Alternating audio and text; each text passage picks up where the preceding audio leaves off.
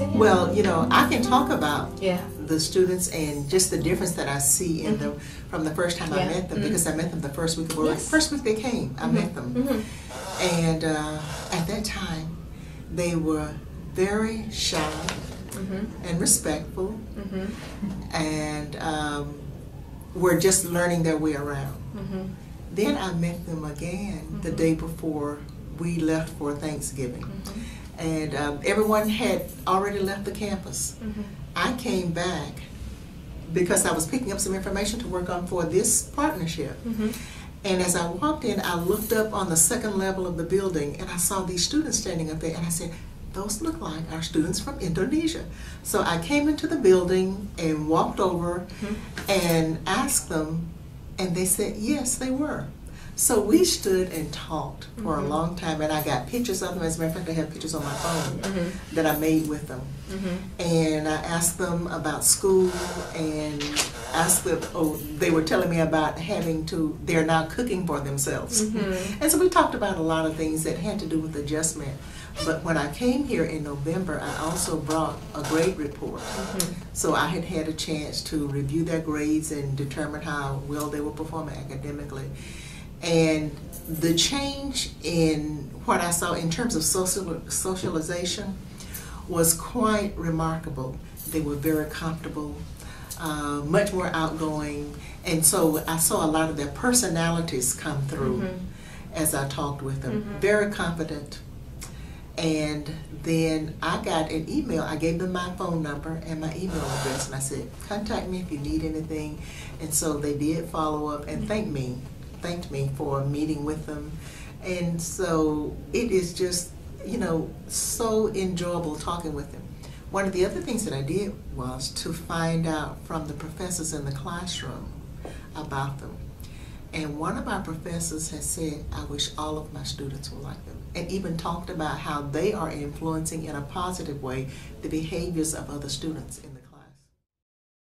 That's right. And from other countries, from the United States, the students, because these students from Indonesia, from the academy who are there, are very committed to learning.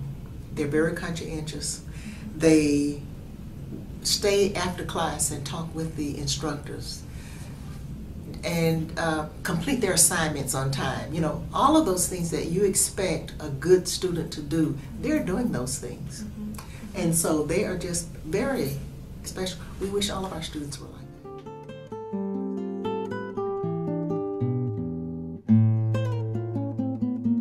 No, they have not mentioned anything about having difficulties in adjusting.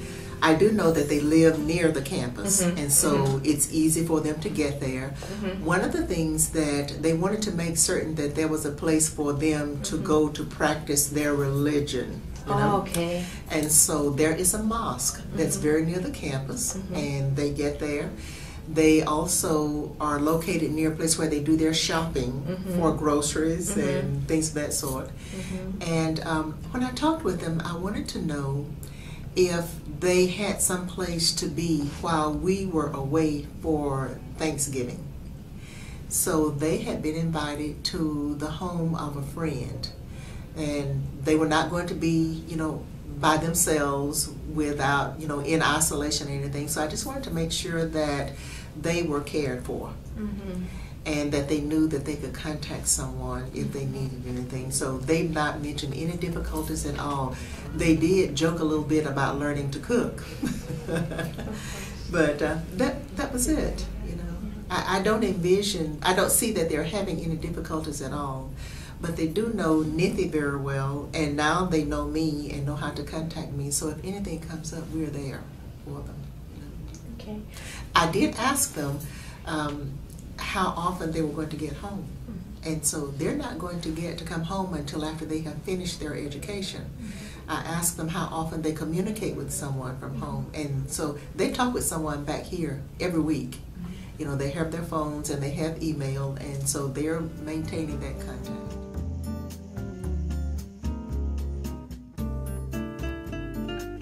I certainly hope so.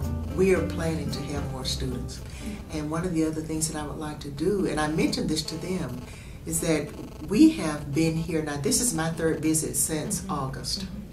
And I mentioned to them that on one of our visits back here, if it's possible, I would like for one or two of the students to come with us, because I'd like them to share with the other students back here at the Zamporna Academies what their experience is like in Texas and at Lonestar.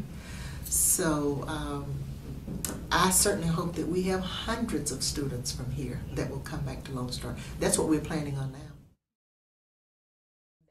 I expect that they will continue to make good grades, that they will make, just top grades, that when they finish the 2 years with us, they will be able to transfer to a university of their choice, and that they will be very successful.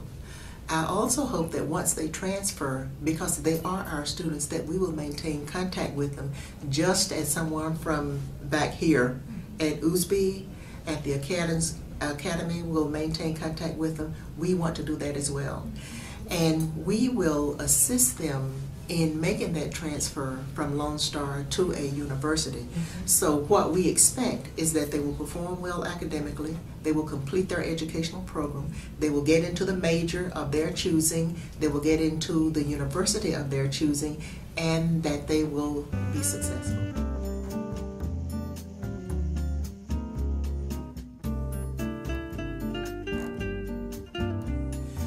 Well, the opportunity that is available to us now is to provide that access to more students here. And we know that those students are going to be successful. There will be opportunities for them to transfer to the United States if they want to, or to transfer here, but they will receive a top quality, affordable, accessible education.